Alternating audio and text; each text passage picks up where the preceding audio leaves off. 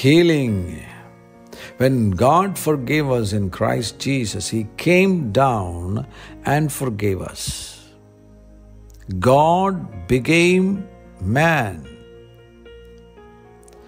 He emptied Himself. That is what it is written in Philippians chapter 2 and verse number 5 onwards. Let this mind be in you, which was also in Christ Jesus, who being in the form of God, did not consider it robbery to equal with God, but made Himself of no reputation, taking the form of a bondservant and coming in the likeness of men. And being found in appearance as man, He humbled Himself and became obedient to the point of death, even the death of the cross.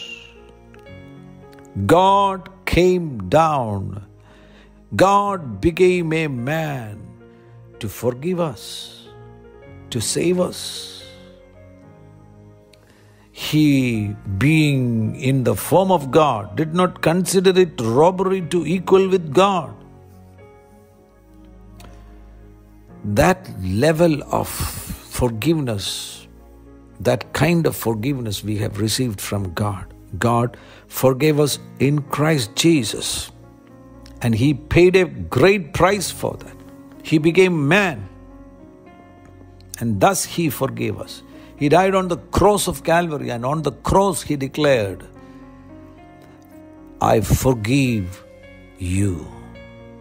I forgive mankind.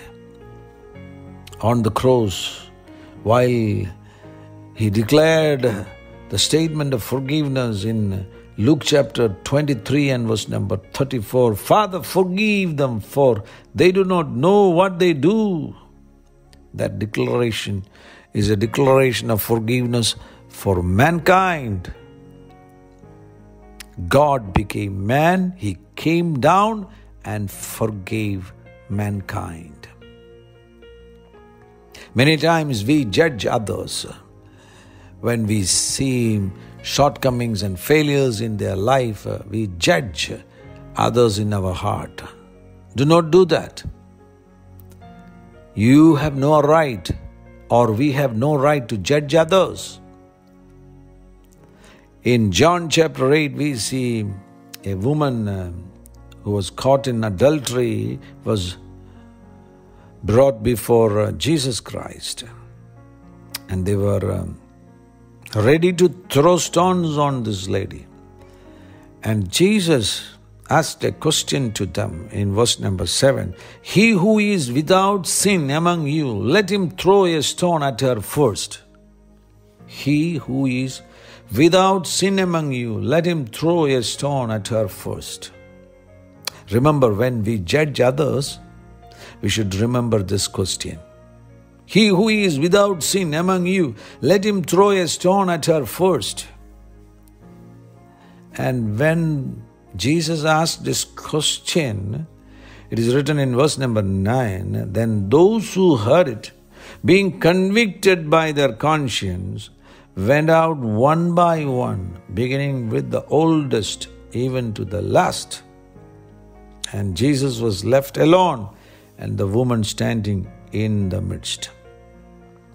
Everyone who accused and judged this woman, now they went out from that place because they were convicted in their conscience.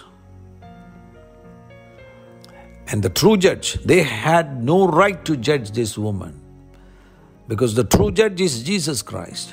He is the only judge in this universe. He only has the right to judge. And the true judge looked at that lady in verse number 10 and he said, Woman, where are those accusers of yours? Has no one condemned you? She said, No one, Lord. And Jesus said to her, Neither do I condemn you. Go and sin no more. You see the judgment of Jesus Christ? Jesus said, I forgive you, neither do I condemn you. That is forgiveness. Oh, hallelujah. And Jesus also told her, sin no more. We have no right to judge others. When we are offended because of the actions of others, let's forgive them. Let's live in forgiveness. Many times people were unable to forgive others completely. Though they made decision to forgive others, in practical, they are unable to forgive them completely. In the Old Testament, we see the example of David. At his deathbed, he was still carrying bitterness, revenge, many such unpleasant emotions were there in David's last moments. In 1 Kings chapter 2 and verse 5, he was talking to his son Solomon about Joab.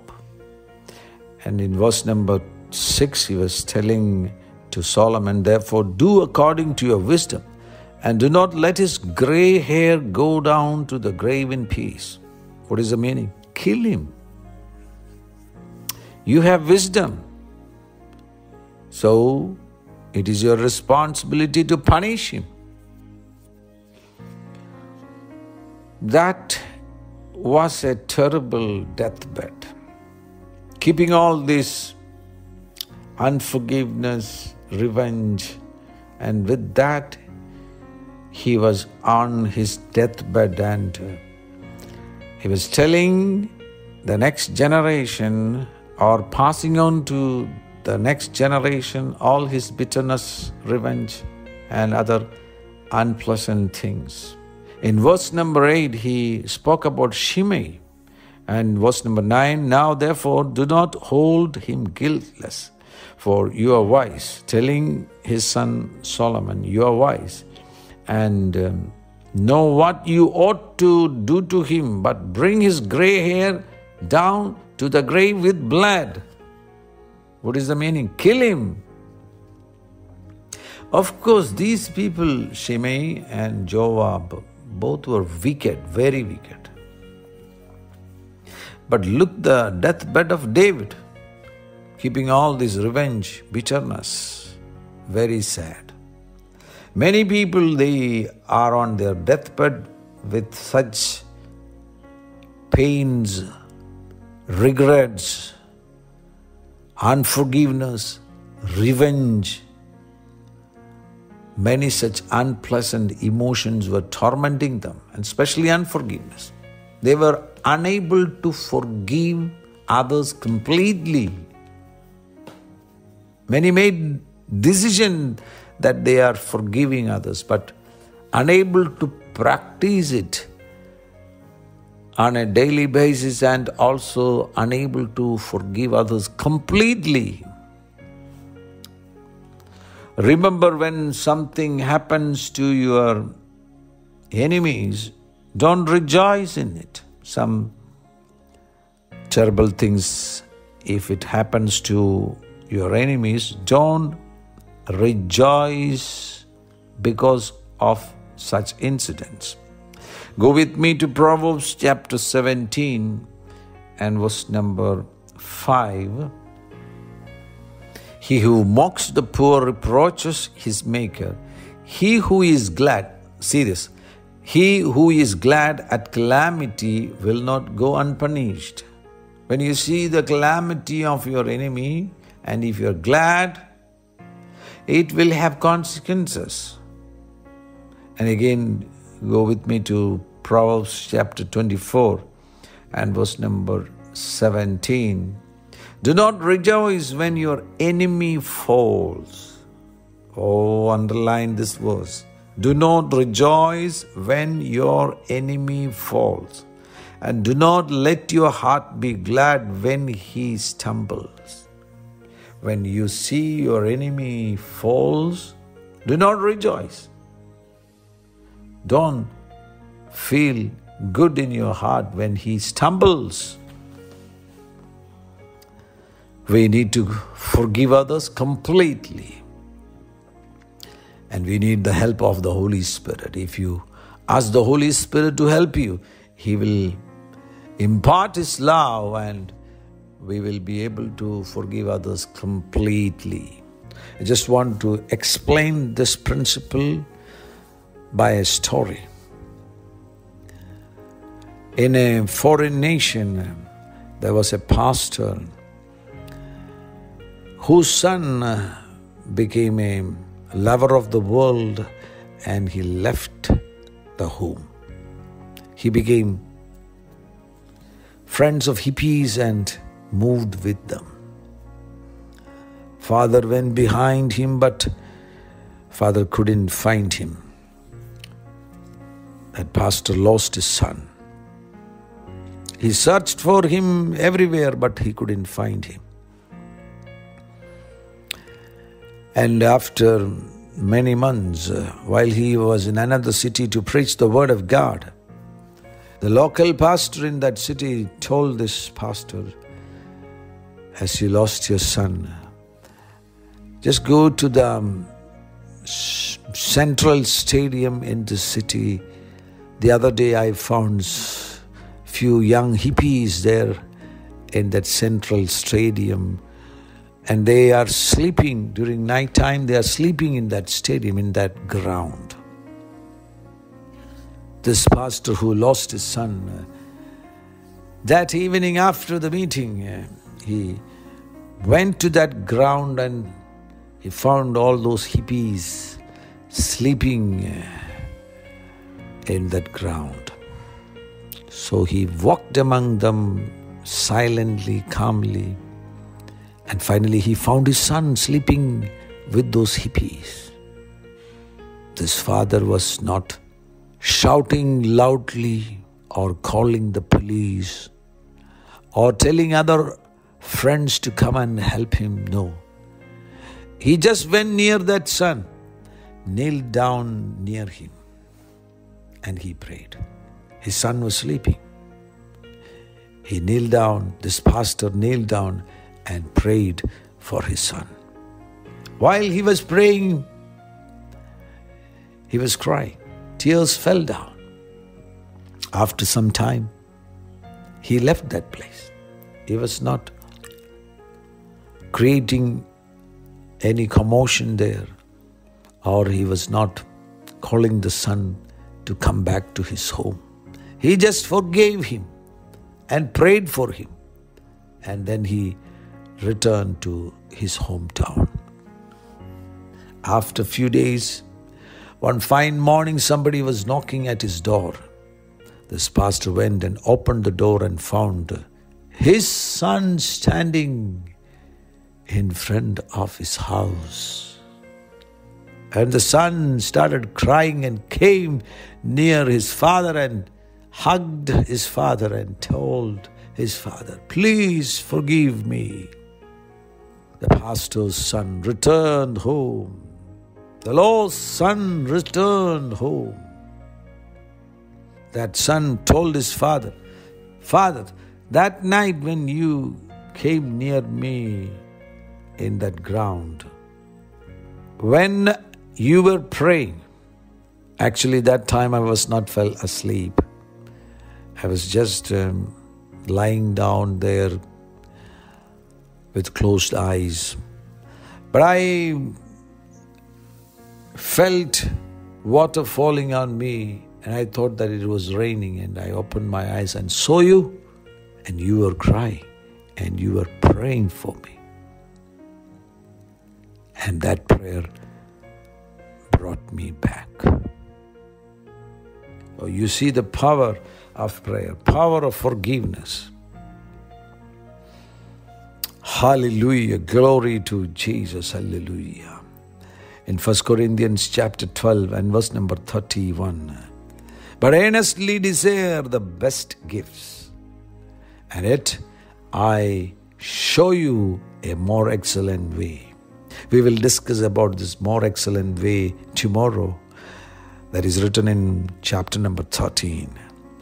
And that is the way of forgiveness. That is the way of love. If you want to practice forgiveness in day-to-day life, we need God's love. God is promising us to give His love, His eternal love, so that when we are filled with the love of God, we will be able to forgive others. We will be able to implement forgiveness in practical life. Paul the Apostle is speaking about love, God's love, in 1 Corinthians chapter 13. And in chapter 12, in verse number 31, he starts speaking about love. But I earnestly desire the best gifts, and yet I show you a more excellent way. More excellent way. What is that more excellent way? What is that best gifts? That is explained in 1 Corinthians chapter 13. The greatest gift of God is His love. He wants to fill all of us with His love. And when we receive that great love, that greatest gift, God's love, we will be able to forgive all others. In verse number 4, love suffers long. Love suffers long. If someone is offending us, if someone is accusing us, we're able to receive patience from God, because love suffers long and is kind. Love does not envy. Love does not parade itself, is not puffed up, does not behave rudely, does not seek its own, is not provoked, thinks no evil, does not rejoice in iniquity, but rejoices in the truth, bears all things, believes all things, hopes all things, endures all things. So, in this chapter, when we read about God's love, just notice these statements. Love suffers long, related with forgiveness. Love thinks no evil, related with forgiveness. Only those people who live in forgiveness can practice this in their personal life. And only those who received God's love and infilling of God's love can practice this in their personal life. And endures all things, related with forgiveness. If you receive this anointing of baptism with love, you will be able to forgive all, endures all things, thinks no evil, does not rejoice in iniquity. And that is what we need in this season. When we receive the baptism with love, with God's love, we will be able to forgive all. We always hear about fire baptism. What is the meaning of fire baptism? In a divine way. When we think about fire in a natural way, we know about fire. It produces heat and it's natural fire. But divine fire is made of love of God. It is the manifestation of love of God. Those who have received the baptism with love will be able to practice forgiveness in their personal life. They will be able to forgive others. And also, they will consider that if someone is offending them or if someone is causing some trouble to them, they will consider that as an opportunity to forgive. They will not keep those offenses in their heart, but they will consider that opportunity as a fantastic opportunity to practice forgiveness. That should be their response if they have received the baptism in love. In 2 Corinthians chapter 2, we see Paul practicing this in his ministry. When he was grieved by someone's action, he decided to forgive that person. In verse number 7, so that on the contrary you ought rather to forgive and comfort him. He's asking the church of Corinth to forgive that person. You ought rather to forgive and comfort him, because Paul has already decided to forgive him.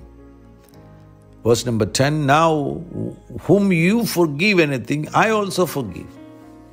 This man, we don't know who is this man and also what he did against Paul, but Paul rebuked him, and after that he's making a decision to forgive that person. Now whom you forgive anything, I also forgive. For if indeed I have forgiven anything, I have forgiven that one for your sakes in the presence of Christ. And what is the reason? The reason is also explained in verse number 11, lest Satan should take advantage of us. For we are not ignorant of his devices. Lest Satan should take advantage of us. What is the meaning? If we keep unforgiveness in us, Satan will take advantage of us. He don't have any weapon with him because he is disarmed on the cross of Calvary. If you are a child of God, against you, he don't have any weapons. But you can give him weapons. Like if you keep unforgiveness, that becomes a weapon for him to use against you and against the other person. Paul here writes, I have decided to forgive that person, lest Satan should take advantage of us. This morning, make a decision in your heart to forgive all others. I just want to share an incident some years ago when I returned home after a long preaching travel. I told my wife, tomorrow we will go together to a particular place and preach the word of God. And that morning I told her, get ready at 10 o'clock.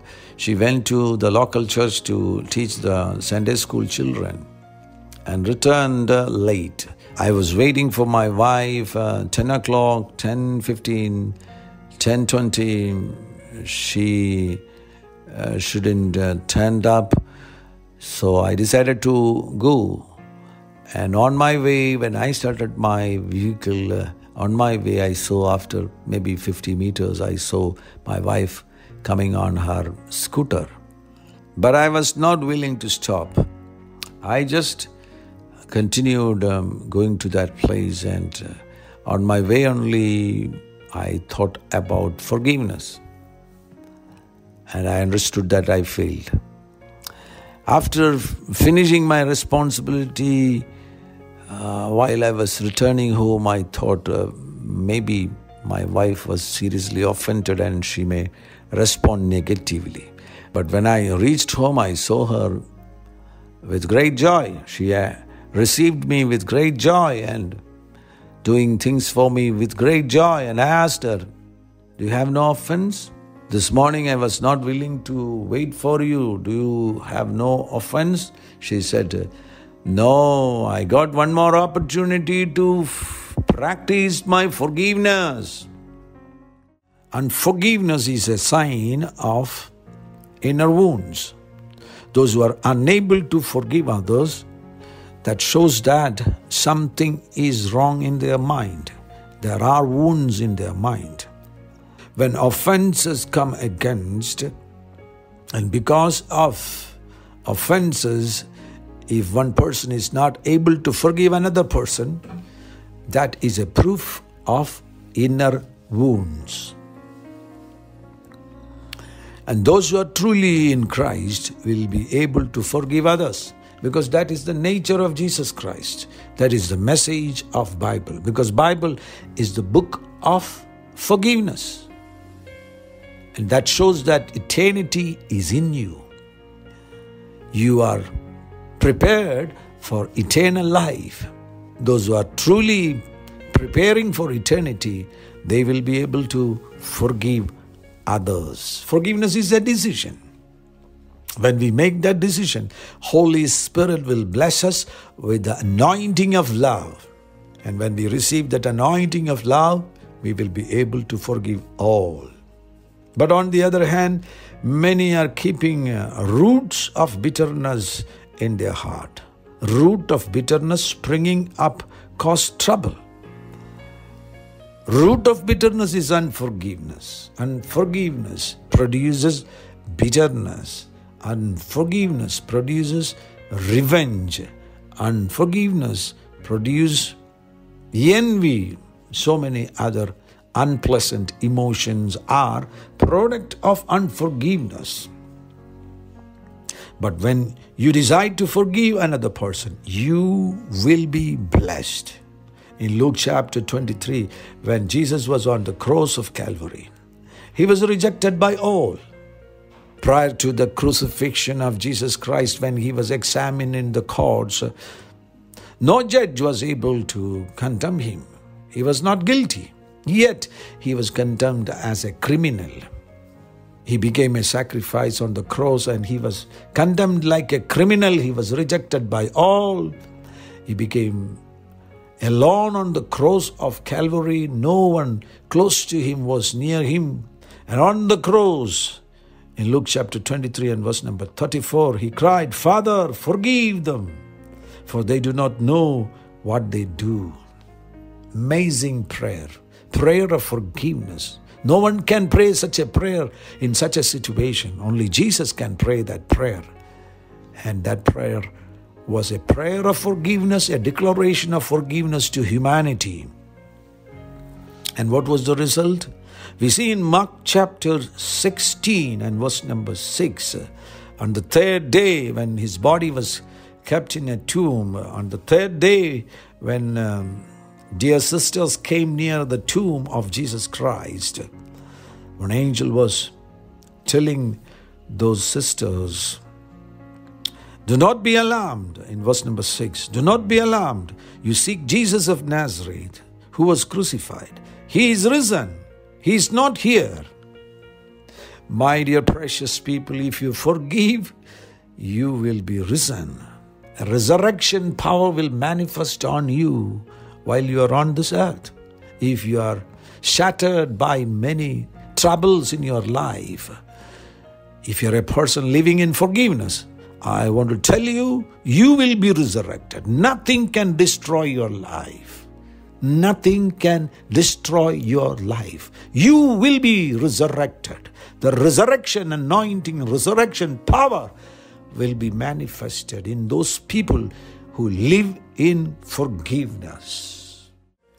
Another sign of inner wound is envy. Envy and jealousy. Envy is a painful awareness of another's advantage. When another person is blessed, it brings pain. It brings unhappiness. All men are born with envy and jealousy. But in some, envy and jealousy dominates. And because of envy and jealousy, they act against others, they speak against others, and they think against others. Then envy is in operation. But on the other hand, a child of God can have complete victory over envy and jealousy with the power of the Holy Spirit. In James chapter 3 and verse number 14, "But if you have bitter envy," notice this, bitter envy. "If you have bitter envy and self-seeking in your hearts, do not boast and lie against the truth. This wisdom does not descend from above, but is earthly." Envy is earthly, sensual, demonic. Envy and jealousy, they are earthly, sensual, demonic. A demon is operating behind envy. A demon is operating behind jealousy. For a child of God, with the power of the Holy Spirit, they can defeat envy and jealousy. In Proverbs chapter 23 and verse number 6, "Do not eat the bread of a miser," that means one who has an evil eye, that is related with envy and jealousy. Do not eat the bread of a miser, nor desire his delicacies. In the Gospel according to John, in chapter number 21, we see an incident when Jesus said about Peter, in verse number 18, most assuredly I say to you, when you were younger, you girded yourself and walked where you wished. But when you are old, you will stretch out your hands, and another will gird you and carry you where you do not wish. So this is about Peter's future. This he spoke, signifying by what death Peter would glorify God. So when Jesus spoke about Peter, about his future, about his death, what was the response of Peter? Peter wanted to know about the future of John. There you see envy and jealousy. In verse number 20, then Peter, turning around, saw the disciple whom Jesus loved following, that is John, who wrote this gospel, who also had leaned on his breast at the supper and said, Lord, who is the one who betrays you? Peter seeing John, and said to Jesus, but Lord, what about this man? So that is the nature of all. We want to know about others. When we hear about us, we want to know about others. And this is because of envy and jealousy.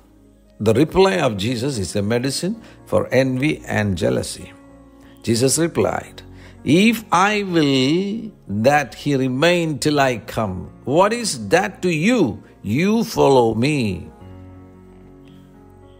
Don't be concerned about what God chooses to do with someone else.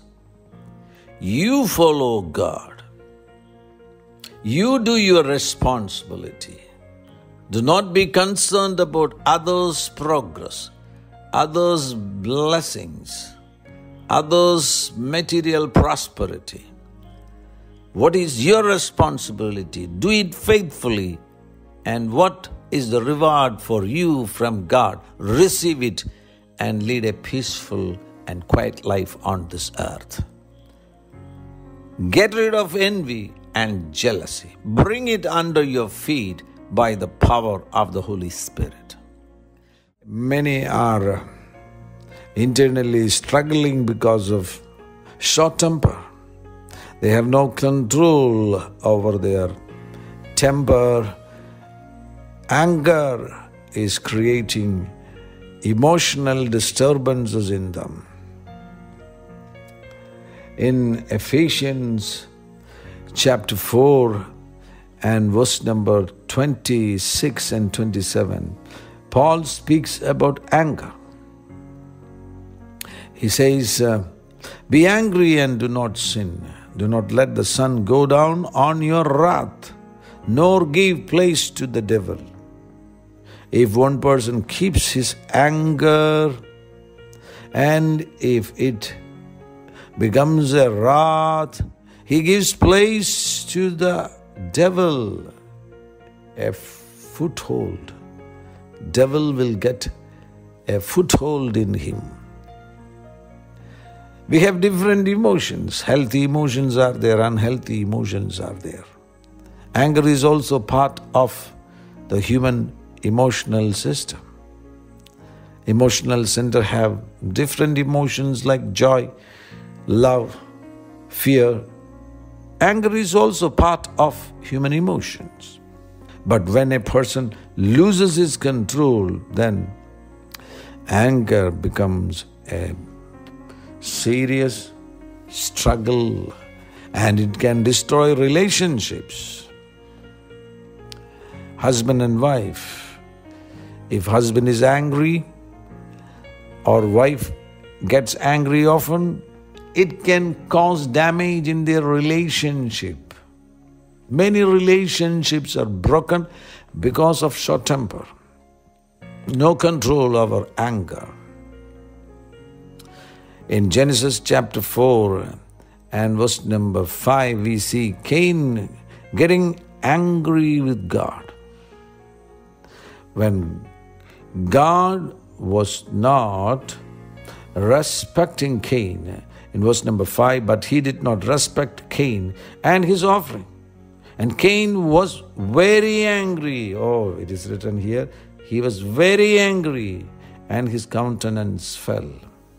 God asked him, "Why are you angry?" And finally, what was the result? We see in verse number 8, now Cain talked with Abel, his brother, and let it came to pass when they were in the field that Cain rose up against Abel, his brother, and killed him. It ended up in murder. Cain killed Abel. Many fightings, divisions, including murder, is caused by anger. The root problem is anger. In Exodus chapter 32 and verse number 19, we see the example of Moses. When Moses was on the Sinai mountain, God gave 2 tablets, 10 commandments. And when Moses was coming down to the valley carrying those tablets, he came to know about the backsliding of the people of Israel. Verse number 19, so it was as soon as he came near the camp that he saw the calf and the dancing. So Moses' anger became hot, and he cast the tablets out of his hands and broke them at the foot of the mountain. Oh, very sad, very sad. Because of anger, he broke those tablets. This is what is happening in the lives of many people. They are breaking many good things because of anger. Material things are broken, relationships are broken, future is broken, financial status is broken, destroying many things. If you come closer to Jesus, He is the one who will help us to come out of such unpleasant, unhealthy emotions, and we can lead a peaceful and quiet life to glorify the name of Jesus. Many are struggling with their short-temper anger, but they are unable to deal with their anger problem. They don't know how to deal with their anger problem. This morning, few suggestions to control your anger. First of all, let's read this verse from Psalms chapter 37 and verse number 8. Cease from anger and forsake wrath. Do not fret, it only causes harm. Cease from anger and forsake wrath. Beautiful. We have to make such decisions, and that will help us to deal with our anger problem. Ecclesiastes chapter 7 and verse 9. Do not hasten in your spirit to be angry, for anger rests in the bosom of fools. So anger and foolishness are related. If you wish to overcome your anger problem, first of all, acknowledge your anger. Only when you are ready to acknowledge your problem, you can receive healing. Otherwise, as many people, they don't recognize or acknowledge their anger. Though they have short-temper problem, though they get angry very easily, but they won't accept that. They won't acknowledge that. If you don't acknowledge your anger problem, then there is no solution. And secondly, live in forgiveness. Ultimately, there is only one way to escape the deadly grip of anger when we have been deeply hurt, offended, or frustrated. Sooner or later, we have to forgive the person we think was at fault. So that's the solution. Make a decision to forgive the other person instead of getting angry with him. And thirdly, pray. If you wish to overcome your anger issues, very important. Start praying. Also remember to pray for others, as in Acts chapter 7 and verse number 59. When Stephen was stoned to death, we see in verse number 59, and they stoned Stephen as he was calling on God and saying, Lord Jesus, receive my spirit. Then he knelt down and cried out with a loud voice, Lord, do not charge them with this sin. And when he had said this, he fell asleep. Beautiful. At that time, who can forgive? And because of that, he went to be with the Lord with no internal issues like unforgiveness or anger. But on the other hand, he was willing to forgive. And fourthly, ask God to help you deal with your emotions. Anger is an emotion. And only when your emotions are healed, you can deal with your anger. Remember, when you receive healing in your emotions, you can easily deal with your anger problem. And fifthly, refuse to keep thinking about the offense. Someone attacked you, someone spoke against you, that time, stop thinking about your offense. That is one of the best medicines to overcome your anger. There are several signs of inner wounds. If you are wounded inside, these emotional struggles are a signs of inner wounds, like sadness, self-pity, self-hatred, depression, anxiety disorder, which includes anxiety, fear, panic, apathy, insecurity, loneliness, unforgiveness. Unforgiveness is a major sign of inner wounds. Also, envy and jealousy. And yesterday we heard about anger. All these inner struggles or emotional struggles are signs of inner wounds. And again, stress-related factors like tensions, frustrations, such things also speaks to us that we have some inner struggles, we have some inner problems, inner wounds are there.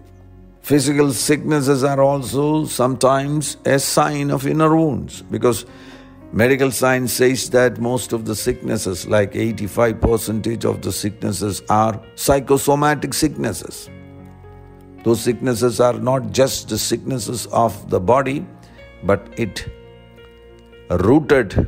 those sicknesses are rooted in your soul, in your mind. Unless and until your mind is not healed, you cannot receive a physical healing. In such cases, like some of the heart problems, some people, when they go through high blood pressure, circulatory diseases, asthma is mostly related with the mind. Stomach-related sicknesses like stomach aches, ulcers, and the sicknesses which are related with head, like chronic headaches, and such sicknesses are signs of inner wounds. Only when your mind is healed, only when your soul is healed, you can have complete healing on your body. Medical science says that, for example, stress disturbs the delicate biochemical balances in the body. Anxiety leads to loss of proteins and vitamin A, C, K. Anxiety leads to loss of proteins and vitamin A, C and K. Very clear example of what is happening in your body because of your inner wounds. So it is our responsibility to deal with our soul to have a healing on our body. From tomorrow we are going to discuss about the causes of inner wounds, so we can easily deal with our inner problems, and once you are healed in your mind, that will bring great results in your life. Very important causes of inner wounds. And first and foremost, very important cause behind inner problems is generational issues. We are the result of our father and mother. Our soul is formed because of the love of the father and because of the love of the mother. So it's a mixture of your father's love and your mother's love, or you can say that your soul is a mixture of your father's nature and your mother's nature. Thus we are related with our father and mother.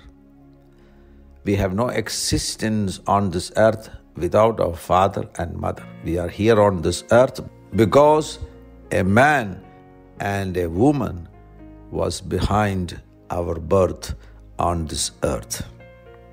In Proverbs chapter 17 and verse number 6, children's children are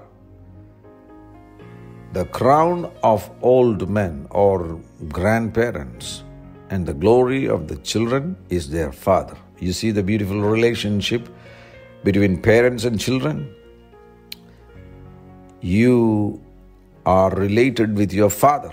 You are related with your mother. Not only that, this verse says that you are related with your grandfather. You are related with your grandmother. In that way, it will go beyond that. You are related with your great-grandfather. You are related with your great-grandmother. You have received so much from your foreparents, your fathers and your mothers. Take the example of the color of your skin, color of your eye. Take the example of your hair. You received it from your parents. Maybe some of your great-great-grandfather had a physical problem and now that is appearing on your body. So in many ways, we are all related with our parents, our grandparents, our great-grandparents. That's why generational issue can be a very serious cause or reason behind inner wounds. Some are born with inner problems which pass on to them from their parents or from their grandparents. It is already in their DNA or in their RNA. And we have a solution in Christ Jesus because all our generational issues are solved on the cross of Calvary. That is our great hope. Once we recognize our issues, we can easily solve it because Jesus paid the price on the cross. That's why he declared, "It is finished." One of the reasons for inner wounds is generational issues, or you can call it as generational curses. In Genesis chapter 3, when man fell from the glory of God, God cursed serpent, woman, God cursed Adam, and also because of Adam, there came curse on this earth. Genesis chapter 3 and verse number 14, "So the Lord God said to the serpent, because you have done this, you are cursed more than all cattle, and more than every beast of the field. On your belly you shall go, and you shall eat dust all the days of your life." When God said this, there came a curse on the animal world. Not only on serpent, the whole animal world came under a curse. And again in verse number 16, to the woman he said, "I will greatly multiply your sorrow and your conception. In pain you shall bring forth children. Your desire shall be for your husband, and he shall rule over you."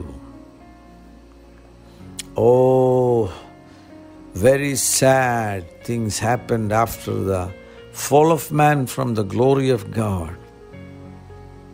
The animal world was cursed.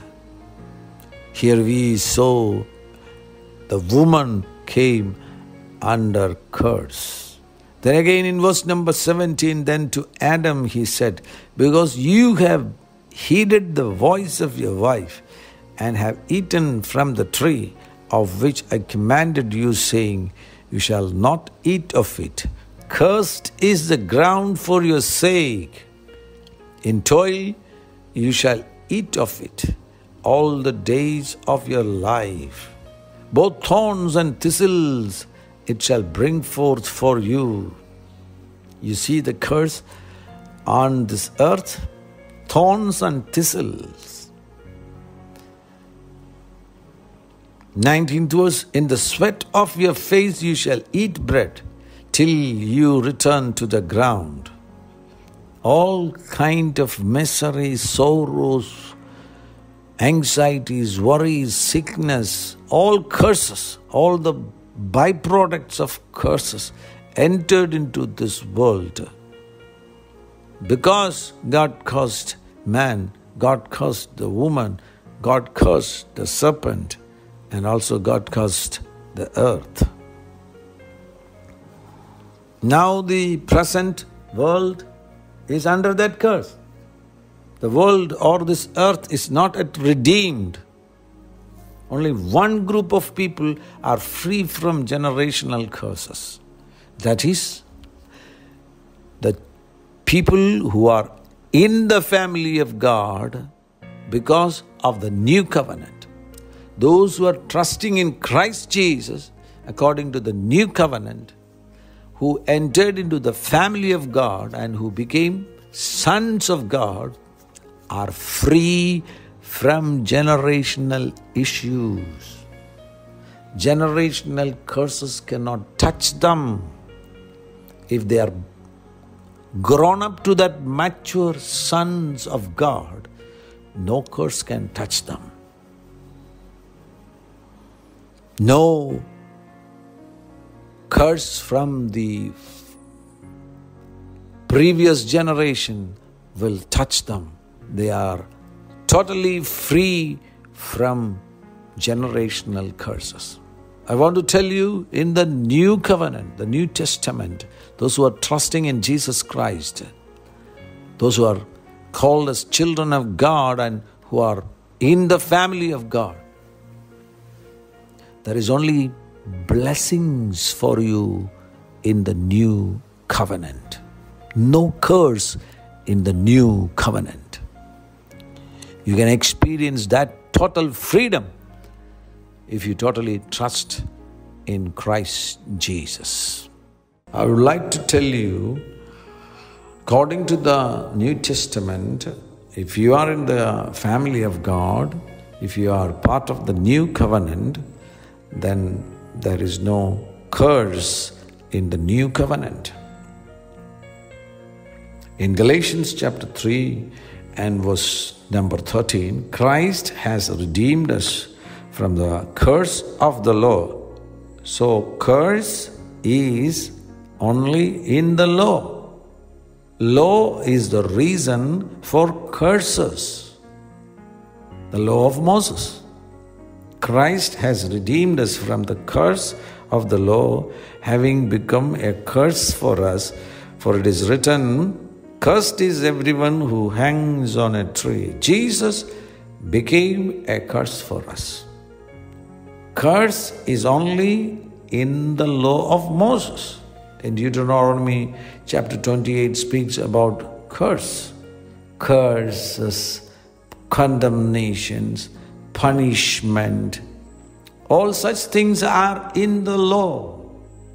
But in the new covenant, there is no curse. There is no condemnation. Those who are in Christ Jesus, there is no condemnation.